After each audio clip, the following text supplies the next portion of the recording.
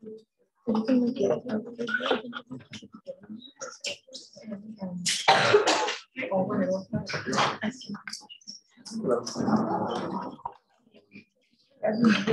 good afternoon, everyone. Thanks for coming. See, there's still a few people making their way in, so I'll wait just a minute, but I hope you all had a nice weekend. Certainly Saturday's weather was terrific, maybe not so much yesterday's, but I tried to enjoy as best I could. So if there are any questions before we begin, do they have any questions on anything? Okay, so 2 quick announcements, which I also messaged on Teams. Remember, we've got our quiz on Wednesday. It's going to be open from 11 a.m. to 11 p.m. You've got the 15 minutes to take it. It's going to include everything from the first class through Wednesday's class. So although it is open before class, I would recommend maybe waiting until after class to actually take the quiz, because there will be some content from the class on Wednesday.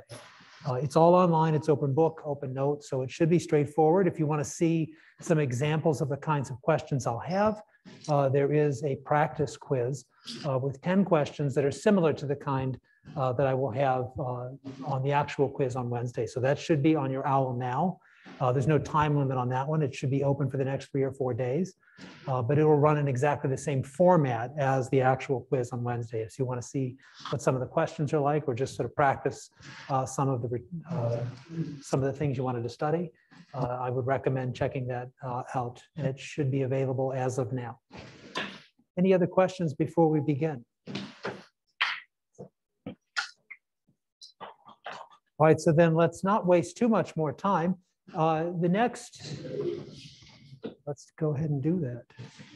Enable. And while I'm at it, let me just make sure that I am on the right video, or sorry, the right audio. How do I get back my little thing here? I want to make sure that I'm on line in. Okay, it looks like everything is good. And then what's the thing that I used to get rid of? Hide floating meeting controls. Well, that's a lot, so I'm just going to go ahead. Okay, so where was I? Oh, right. So we've been talking a lot about perception, attention, and low-level cognitive processes, everything that exists sort of in the outside world. From here on in, though, from this week and next week, we're going to be talking about the next stage. So after we've processed things perceptually, and after we've paid attention to things and we've restricted, whether it's in a bottleneck early selection or a late selection model, we've abstracted features and we've combined the features into representations. We want to talk now about how memory works. So before we talk about models of short-term and long-term memory, I want to talk about 2 concepts which are closely related to the idea of perception. The first is mental imagery. So we're going to talk about visual imagery today. And that's a form of knowledge representation that's closely connected to visual perception. It uses some of the same brain areas, and it works in a way that is similar to perception.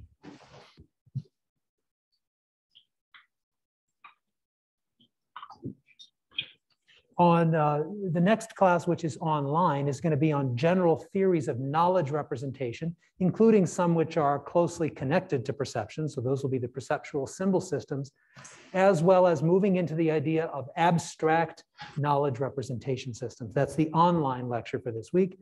And then we'll talk about a very specific kind of knowledge representation, a concept or a category. And that'll give us some background in terms of understanding how knowledge is represented in the mind. That's everything that's going to be included on the quiz. Then we've got a long weekend coming up, and we'll come back and talk about memory. So for now, let's talk about mental imagery. There's auditory and visual imagery. We're mostly going to talk about visual imagery. These are memory representations that preserve visual and spatial information in a way that's analogous to the visual and spatial information in the physical world. So if I ask you what street you live on, or your street address, you can return that fact, you can answer the question without having to imagine your street. Right? You don't have to picture your street in your mind's eye. You don't have to try to imagine looking at your street. You just know your address, right? Just like you would know your email address, or you would know any other kind of basic fact about yourself. You don't imagine seeing it. However, I could ask you to imagine or to think about or to answer the question of what color is the house next to yours on your street. Now, most of us, when we try to answer that question, will probably imagine standing in the street. This is how I would answer it. I would imagine standing in the street, looking at my house, and then looking at the house next to it, and trying to sort of imagine or recreate the experience of looking at that house in my mind's eye. Now, I should say, not everyone has the same internal mental imagery abilities. Some people have limited visual imagery abilities and do most of this, answer most of these kinds of questions by retrieving propositions and facts. So it's not universal, the experience of having a mind's eye. But it's generally true for most people that when they answer a question like this, you would imagine looking at the street. Right? You probably don't know the fact, but you can imagine it and get an answer. So if I think hard enough and long enough, close my eyes, I can imagine the house next to mine. Same thing if you tried to imagine what is the home screen on your phone. You might be able to know or retrieve a fact for what are some of the apps that are on the home screen, but you probably don't know what configuration they're in, right? If you wanted to answer that question, you'd probably have to close your eyes and using your mind's eye, really concentrate and try to visualize your home screen. Even though it's something you see like multiple times throughout the day, you probably don't have it committed to memory as a fact. So you would have to imagine it. That's a mental image. So what I've said here is that some of these questions, like what's your email address, what street do you live on, those you answer with a fact that you have stored in your semantic memory. You just know the answer to those. These you can answer potentially, but in order to answer them, you have to use mental imagery. You have to imagine looking at the street or looking at your phone and use your inner eye or your inner ear to be able to answer questions like this. So mental imagery, as we're going to define it, and as Anderson defines it in the textbook, is processing perceptual-like information in the absence of an external source of that perceptual information. It's not exactly the same as perception. It's processing information like it's perception when the object isn't directly in front of you. So I can imagine looking at my house, even though I'm not standing in front of it. I can close my eyes and imagine what it looks like. I can then look to the left, and I can imagine what the color of the house to the left of mine is. Does that seem clear to everyone? So let's talk about some of the properties or principles of visual images. What makes visual images distinct from memory in general, and what makes them distinct from perception? So some of the things that seem to be true of visual images. First of all, they're often implicitly encoded. At no time did I, X number of years that I've lived in the house that I live in, at no time did I stand in front of my house and say, I would like to commit this scene to memory in case someone asks what color the house next to mine is. I just go in and out of my house a lot of times and maybe mow the lawn or run down the sidewalk or drive in and out of the garage, all sorts of things, right? So I see my house from lots of different angles and I kind of have a general sense of what it looks like. But I didn't actually try to learn those pieces of information. I didn't try to encode that image. It was implicitly encoded. The same thing with if you can remember the position of various apps on your home screen. You probably didn't try to commit that to memory, but to the extent that you can remember, it happened implicitly. So it was indirect. You didn't put a lot of effort into trying to form the image, but lots of exposure has allowed you to do this. So it's an unintentional storage of detail, and it's often never accessed. So if no one asks you, what color is the house next to the one to the left of your house, unless somebody asks you that, you probably don't have the information. So you need to recreate it from all of that implicit encoding that's happened over the number of days or years or months that you've lived in your house. So that's principle number one. It's implicitly encoded. Principle number two, there's a perceptual equivalence. It's not exactly perception, but it's equivalent to perception even at the neural level. which we'll show on a few slides later on in this lecture. Finally, it has a spatial equivalence. That is, there are spatial details. It takes you a certain amount of time to imagine scanning from one part of a mental image to another. So if I imagine standing in front of my house, right, looking at my house, then looking at the house to the left, and then someone asks me, what color is the house across the street from you? In order to answer that, it's going to take me a little bit longer because in my mind's eye, I have to turn around to look across the street. So it preserves that spatial equivalence. I can't automatically reorient my image. I have to rotate the image as I would in real time. So we can investigate the characteristics or the properties of mental images by looking at a couple of different experimental paradigms. One of these has to do with interference. We talked about one of these already when we talked about Brooks's task looking at spatial pools of attention. So I'll bring that example back again and think about it from the imagery perspective.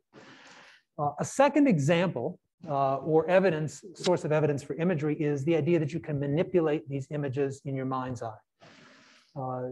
Just as the example of me having to turn around in real time or rotate my image in order to answer questions about the house on the other side of the street, that's what you would do if you were even answering questions about letters or words or shapes that you were imagining. And finally, these images seem to have pictorial properties. They preserve the visual spatial characteristics of the picture that you might have encoded or tried to store in your memory. Okay, so far. So let's talk about interference first. So here's an old study from 1970, which is one of the first experiments to look at the effects of mental imagery. The Brooks task that we'll talk about next is from 1968. So this must have been what psychologists were doing back in the late 1960s and 1970s, thinking about how different kinds of information interfered with other things. So in Psychol and Fusella's design, you were asked to form a visual or an auditory image. So imagine a sound or imagine an image. So a visual image or to imagine some kind of sound. So visual image, auditory image. While you were imagining something, imagining a signal on the screen or imagining a sound, you were asked to detect either a visual signal or an auditory signal. So you're imagining a sound and then you're either detecting a picture or you're detecting a sound. And what they found is that when it interfered with your image, it took you a little bit longer and you made more errors on the thing that you were trying to detect. So the percentage of detections, for example. So remember, you're imagining a sound and then you're trying to detect a sound. So while visualizing, your performance on the visual signal is lower than your performance on the auditory signal.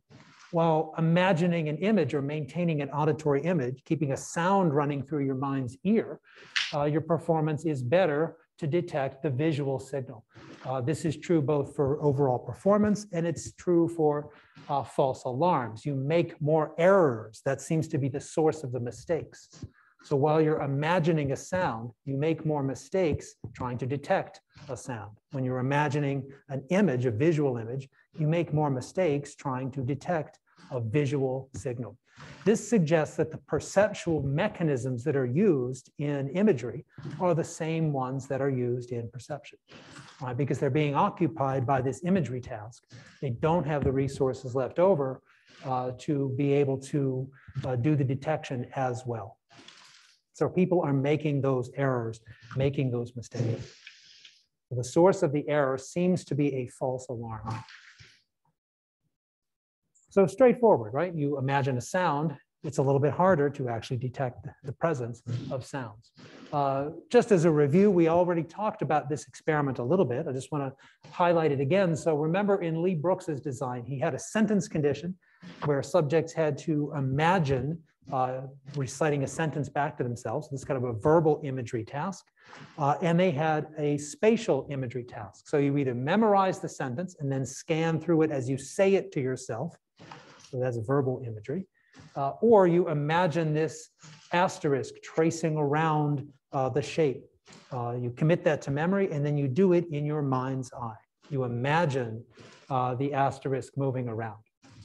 And then you say yes when it's on the extreme edge, or no when it's not on the extreme edge. In the sentence condition, you say yes if it's a noun and no if it's not a noun. So in both cases, you have an imagery task. One's verbal, the other one's visual spatial. And then he found that there was an interference effect for the kind of responding. If your responding was one that depended on a visual spatial response, like finding the yes and no letters on a sheet of paper as you had to go down and point yes or no to answer those questions, the interference was expected to be on the visual spatial image. When you had to say yes or no, the interference would be on the verbal task. So if you're using your verbal imagery, verbal working memory, saying this to yourself using your inner voice, that's where you're going to see the interference here. And that's what he found. This is the table that was missing, by the way, in the last slide. When they had to remember sentences, their output, so this is the output time in seconds, meaning that it takes them longer. It took them longer to respond yes or no on sentences with a vocal response, and it took them longer to point when they had to image the diagrams. So you see that they can do it, but there's a reaction time. It takes you longer to complete the task when they make use of the same resources. So imagining a visual spatial diagram and trying to then respond with visual spatial responding makes it take a little bit longer. Again, the image seems to be using some of the same basic processes that the response and the actual process of responding visual spatially or verbally uses. Is that good? So we've got interference as one of these forms of evidence. A stronger form of evidence, though, for most of us, is the idea of manipulation. So remember, one of the characteristics of mental images is that they can be manipulated like real pictures. They preserve visual, spatial, and image and pictorial-like properties. And if that's true, then they should behave in the mind's eye the way they do behave in real space. And this work was done from the 1960s through the 1970s and 80s, mostly by Roger Shepard. And so Roger Shepard was sort of a founding cognitive scientist who was interested in the idea of psychological space. The idea that things that are remembered or stored in your memory often preserve spatial characteristics. They act as if they're in a physical space. Things that are closely related are close in physical space, and they would be close in mental space. One of the things he did in terms of trying to understand this idea of psychological space was ask people to maintain an image and then rotate the image in order to answer questions. So this is called a mental rotation task. So you see an object, see a stimulus, it disappears, you then have to form an image and then rotate that image in your mind's eye to say yes or no to a series of questions. What he found was that mental images take a certain amount of time to rotate, almost exactly as if they were real images. Just like you can't take, I can't take my phone and turn it upside down instantaneously, right? It takes longer to turn it 180 degrees than it does to turn it 45 degrees. Right, so it's going to be a longer reaction time to get my phone completely upside down. And if I try to imagine my phone, it's not that I really like my phone all that much. It's just that it's the only object that is here that I can actually turn upside down. I wouldn't rotate my travel mug. So it would, if I want to imagine this rotating, it's going to take me longer to imagine it rotating 180 degrees. So the inner image, the image in your mental, the mental image in your inner, with your inner eye is going to take a little bit longer to rotate more. So here's how the task works. You see a letter disappears, and then you have to answer, is the letter in the correct position or is it reversed? So mirror reversed. This is a correct K. This is a mirror reversed G. Does that make sense? So the K was yes, the G is backward, the B is yes. And what about this one? In order to do this one, what he found is that people should have to rotate it because it disappears and you answer the question. In order to determine if this is in the correct position, he predicted that people would have to rotate it in the upright in order to determine if it was forwards or backwards. Does that make sense? So is this forwards or backwards? Backwards, I think, isn't it? Yes, it is backwards. Is this forwards or backwards? This one's forwards. If you rotate it 180 degrees, you see it's a correct B. This is a correct P. This is an incorrect F, and so on. And what he found was that the time to respond was predicted almost perfectly by the angular disparity. This is a schematic. I couldn't find the actual graph when I was putting these slides together. This is a schematic, but the time to respond is directly proportional, almost perfectly correlated with the angular disparity. In other words, the further away the letter was from the upright position, the longer it takes you to answer the simple question, is it forwards or backwards? When they're upright, you can do it really quickly. When they're at 180 degrees, it takes longer because you need to rotate the image to answer the question, and you can't rotate it automatically.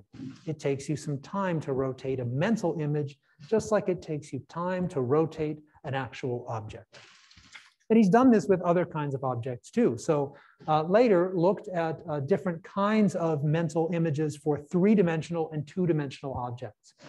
So in Shepard and Metzler's study, they used what they called three-dimensional objects, and then had to say subjects had to respond same or different to pairs that they were presented. So pair A, you can see that these objects are the same, but in order to answer, are they the same? You would have to rotate this one upright so that it looks exactly like the one on the left. Does that make sense? So in order to answer the question, you have to do a rotation. In order to answer this question, you have to do a rotation, and you can say this is not the same. In this case, you have to rotate in two different dimensions. And what he found was the same result. When you rotate in one or two different dimensions, it still takes longer in a way that's predicted directly by the angular disparity of the object. In other words, people were treating these images as if they were real objects in three-dimensional space. Shepard's conclusion is that psychological mental space is analogous to three-dimensional physical space. And so what he finds is that, again, the response time in seconds, it takes longer from 0 to 180 degrees. It takes you about a second here, about 6 seconds when it has to be rotated. This is picture plane pairs, which means you have to rotate them this way on this axis. This is the depth pair, which means you have to rotate them along the other axis this way. It doesn't matter. Either one shows the same relationship. People can do these tasks. They can answer the question correctly. Is this the same image or different? And they have to do that by rotating the objects, and they rotate the objects in their mind's eye as if they were rotating the objects on the screen in front of them. So this seems to be fairly strong evidence that, at least at the cognitive level, we're treating images like they are real objects. They're not in front of you at the time. They don't have to be rotating in front of you for you to see this, but you treat them as if they are. They also, as we suggested earlier, images have picture-like properties. And this is some research, a variety of different kinds of research done primarily by Stephen Koslin. And a lot of these tasks involve committing an image to memory, committing a picture to memory, and then answering questions about it. We'll see one example, a scanning task, where subjects commit a map to memory. And then they answer questions about objects on the map, and it takes them longer to answer questions about locations that are further away.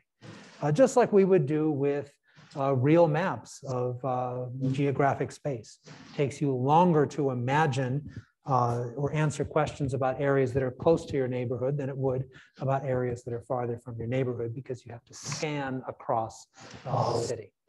We'll talk briefly about, we won't talk about the zooming in tasks and the property verification tasks. These are all sort of in the same cluster of kinds of experiments where you're given an image and then you're asked to scan to answer questions, zoom in to answer questions about fine details, or zoom out to answer questions about things that are farther away, or verify properties.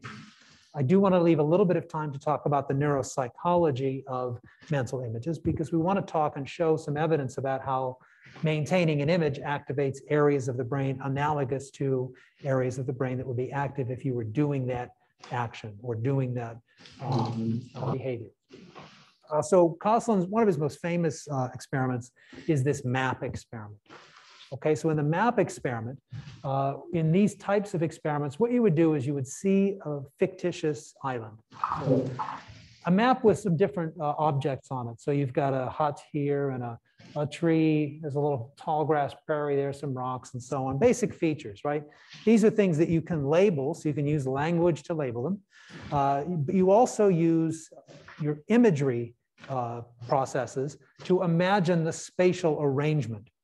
So it's one thing to remember using propositional logic to say there is a tree, there is a wishing well, there is a house, right? But in order to store the location relative to the other objects, you need to create an image, because you don't know how far away these are, right? There's no scale. We don't know if we're talking about just on the picture, or if we're talking about several hundred meters, or a mile, or 20 feet, or 2 centimeters. We don't know the scale, right? So the way in which you would be able to commit this object or series of objects to memory to answer questions about it is to imagine the whole thing. So you try to encode the entire thing, its holistic process. And then when you answer questions, you would answer questions based on imagining this map. What he found was that when subjects were asked to, do I have the results on the next page? Yeah. So when subjects were asked to imagine starting at one of these objects and then scan to the other, it would take them relatively longer if it was an object that was farther away on the map. In other words, you can't move through your image faster than you could move through objects in front of you. So you can't automatically fix your image gaze, your mental gaze on the hut, and then move automatically or instantaneously to the image of the rocks up at the top. It takes you longer to get from the hut to the rocks than it does to take you to get from the hut to the wishing well. These reaction times seem to be consistent or preserve this spatial characteristic. So again, time in seconds and the distance in centimeters on the actual map itself. The longer it takes you, the farther away things are on the map, the longer it's going to take you to scan or answer questions or verify properties about those objects. So whether you're scanning across or verifying whether or not there is a wishing well on the map, these kinds of things take longer in a way that's proportional to the actual spatial relationships. So we're talking about visual imagery. Of course, you see the same kinds of things in auditory imagery. If you're imagining a song, for example, so if you're sort of thinking of a song in your mind, you can't get to the second part of the song, the second verse or a phrase that's further on down instantaneously, right? You kind of have to sing your way through. It's kind of like being stuck. You know, people like me who can't alphabetize things without singing through the alphabet. So I can alphabetize, put in alphabetical order A, B, and C, but if I have to figure out which one comes first later in the alphabet, it takes me longer because I have to sing the whole way through the alphabet. So I have to go through, you know, the auditory image of getting to the end of the song. You can't jump ahead in a song. You've got to play that through your auditory imagery as well. Some people can jump ahead to different phrases or verses in a song, but you can't jump around mid-phrase. Just like you can't jump around on this map, whoops, there we go, directly from one location to the next. So does that seem pretty clear so far? So we've got this form of mental representation that's directly tied to perception. It seems to preserve objects as if they were real objects in front of us, but they're not in front of us anymore. So we seem to be able to treat them as if we're looking at them, even if we're trying to recreate them in our mind. So I want to cover two or three additional topics about images, one of which to show how they are not exactly like perception. So remember, we described an image as being perception-like. It's not exactly equivalent, but it's very close. The difference is, of course, with perception, the object is in front of you. With imagery, the object is not in front of you, and you use other processes to activate the brain areas that would be relevant. So one question is, are these images exactly like perception? And if they're not, what are some of the ways in which they're not exactly like perception? Some work by Dan Riesberg suggests that they can't be reinterpreted. So when you have a mental image, you can't change the mental image the way you can with perception. So with a visual input, you can see different things about that visual input. Right? You can look for more detail. You can go back and reinspect something. So if you're looking for features and you missed them the first time, you can go back and find them. With an image, you may not be able to do that because it's not in front of you. You're using your memory to be able to recreate the experience. And if you didn't encode those features the first time, you won't be able to recreate them the second time. Did you all watch the online video where we had the picture of the frog that turned over and became a horse? So if you haven't seen that, you know, so if you've seen that, you know the one that I'm talking about. And I suggested in that lecture when I was recording it that if I asked you to imagine it and then imagining it tilting it forward, most of you, most of us would not be able to imagine it turning into a horse, right? You would imagine it just being a frog sitting on its nose. And the suggestion is that images can't be reinterpreted the way real objects can. You can reinterpret a real object based on a new perspective or a new viewpoint, but you can't do that with an image. Work from Chambers and Riesberg, where they suggested that mental images really can't be ambiguous the way some figures are. Now, most figures are not ambiguous, but we do have examples of things that can be bistable. So a bistable image is something that can simultaneously be interpreted in more than one way.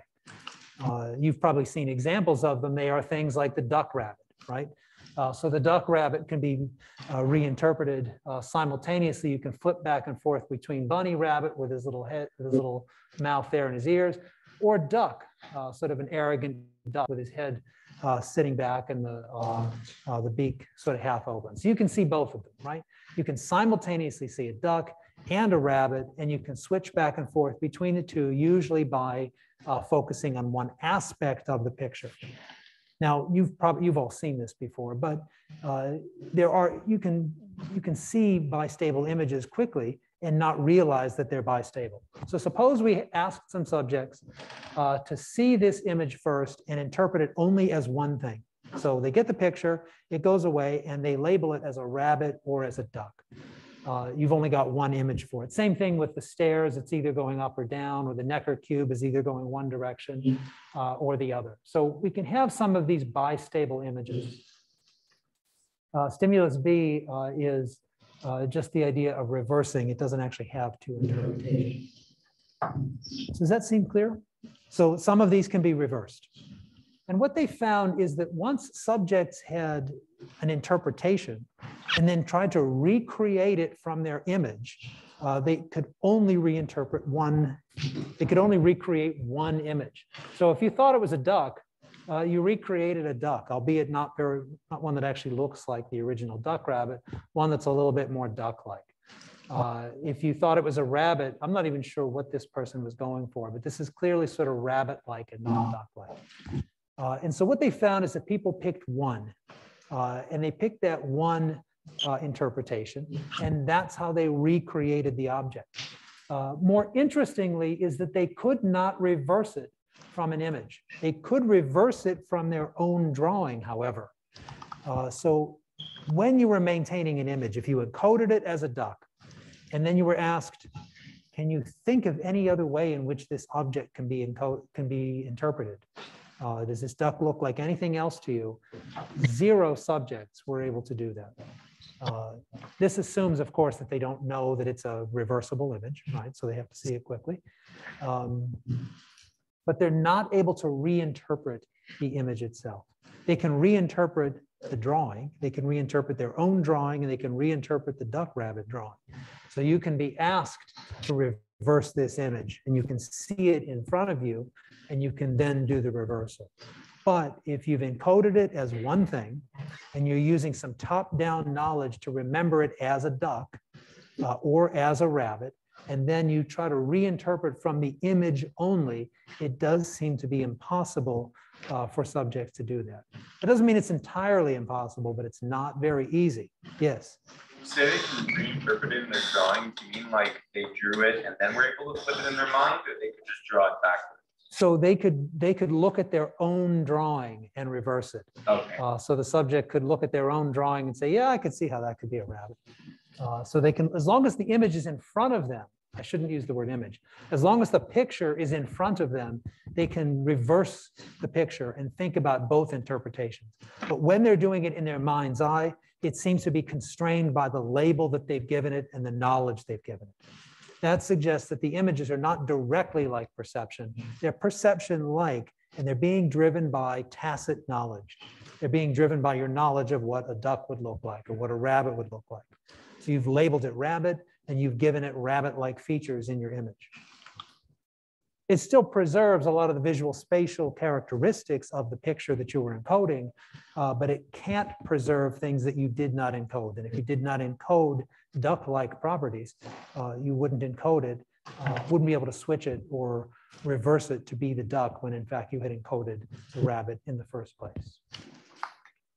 That seems clear. So that's one of the limits of imagery versus perception. Perception does allow you the opportunity to look at something from a different perspective or to look at it from a different angle or in a different light. It's very difficult to imagine something that you haven't seen before in a different light or a different angle or a different perspective. However, imagery does get very close. So we talked about this a few weeks ago.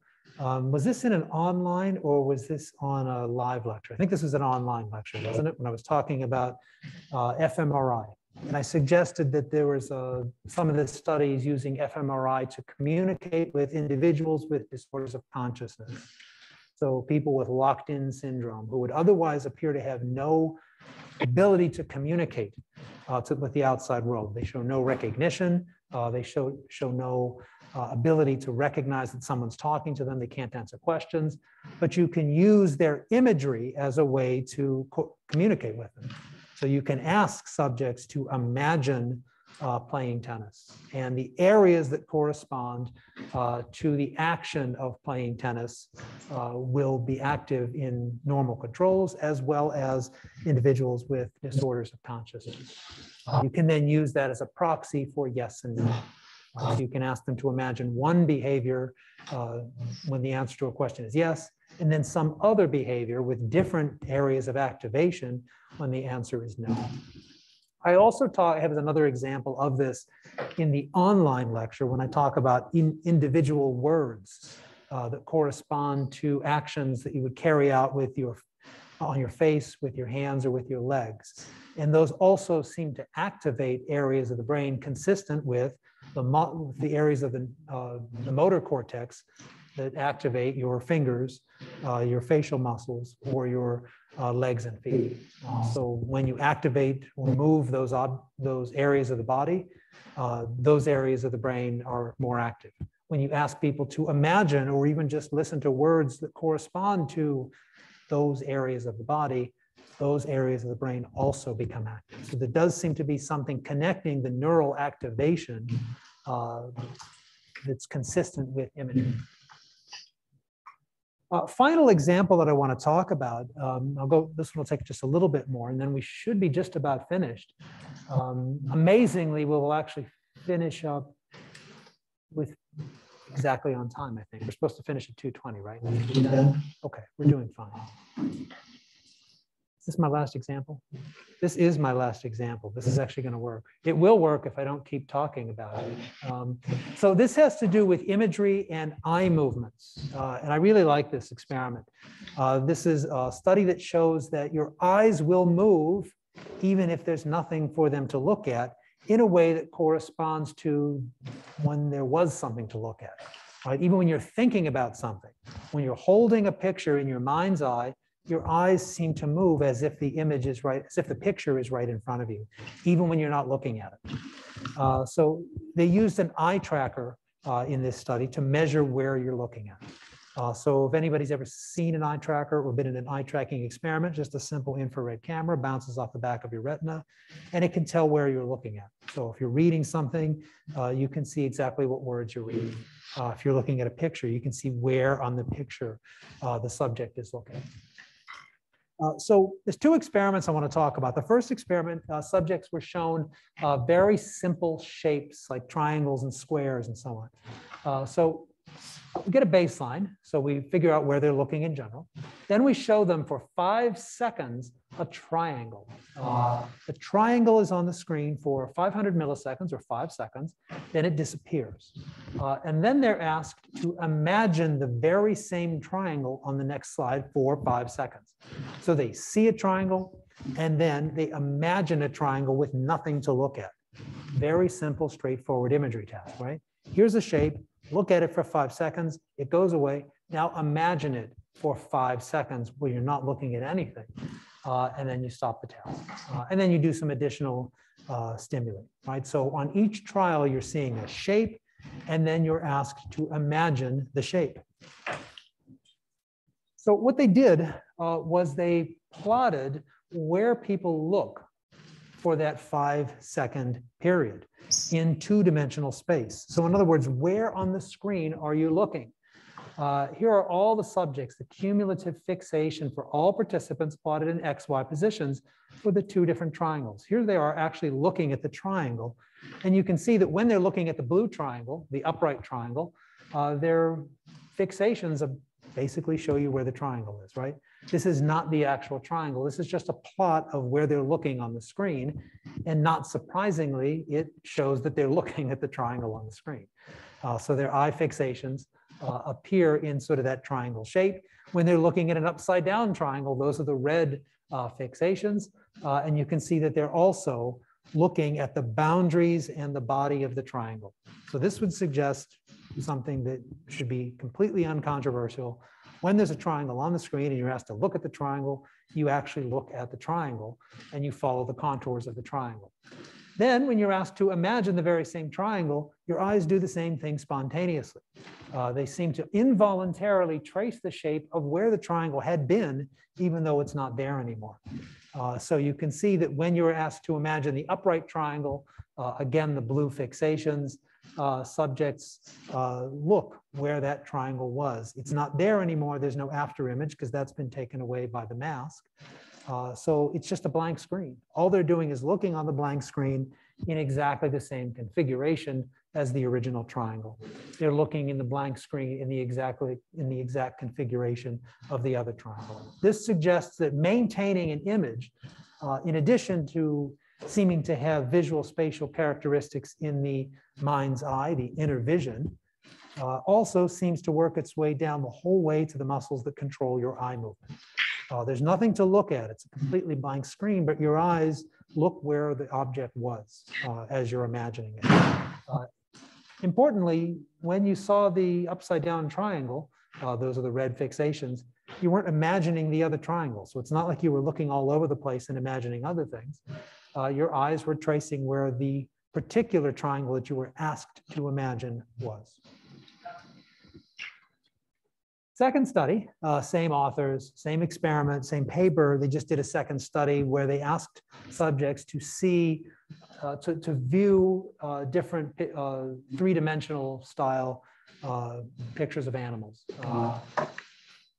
You may wonder why they don't appear to preserve normal size. This is an enormous wasp that's almost the size of an elephant, and an enormous bunny rabbit that's almost the size of an elephant, but again, the wasp is bigger.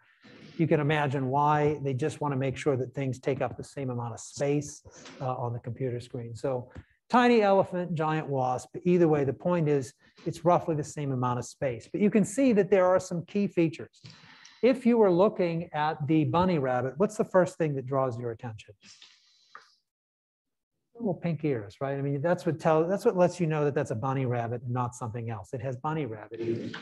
When you're looking at the camel, I would look at the neck and maybe the hump, right? There are certain features that let you know it's the camel and not something else. When you look at the goat, you probably look at the horns. When you look at the elephant, you probably look at the tusk. When you look at this bee, you probably just are shocked at how large it is. When you look at the caribou, you probably look at the antlers.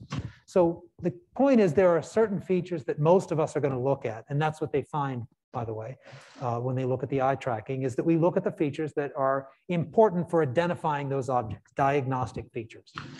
You look at different things for the rabbit than for the cow. Now, unlike the previous study where we could sort of see your fixations in a triangle shape, it's not quite as easy for this because there's a lot of different areas that people can look at. They're more complicated objects. So what they did was they divided the picture up into 4 quadrants. And they calculated, relatively speaking, how often do you look here in the top, in the head area? How long would you look here, here, and here? So for each of those objects, they kind of divide the animal up into 4 quadrants and then look to see how long you look at each one of those quadrants. For some animals, the important features are in the upper right quadrant. For other animals, they might be in the lower right quadrant, and so on. It doesn't matter which quadrant. The point is there are important features that you would look at.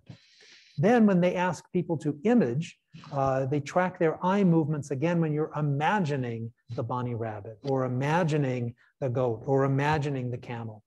And what they did then was correlate the amount of looking time for imagery versus perception. And they found a fairly strong and straightforward linear relationship.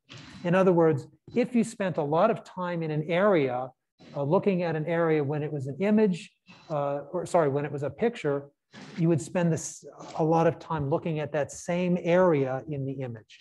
And when there were quadrants that you didn't spend much time looking at when you actually saw the picture, you spent less time looking in that region of space when you had to imagine the object. So a correlation between the quadrants when you saw them versus the quadrants when you imagined them. So for both of these studies, it seems to suggest that imagery maintains these pictorial qualities to the extent that you move your eyes where something was, even when it isn't. So let's summarize, and I'm amazed we're actually finishing on time. This is great. So let's summarize this topic, and then just one quick word about the next 2 topics. These images preserve visual and spatial properties of the actual object, whether it's interference or seen in mental rotation or seen in things like these eye tracking studies. They can be manipulated and inspected like actual pictures, though only to a point. You can't reinterpret the image if you didn't encode the features that are bistable. And evidence, of course, from neuropsychology indicates that brain areas active during perception seem to be active during imagery.